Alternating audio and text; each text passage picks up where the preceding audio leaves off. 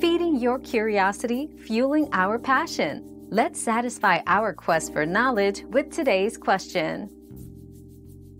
The notion that your period stops when you take a shower is a common misconception. In reality, menstrual flow doesn't actually stop in the shower. It may just seem that way. When you're showering, the water may temporarily wash away the blood, giving the impression that your period has stopped. Additionally, the reduced gravity effect in the shower can slow down the flow, but it does not cease entirely.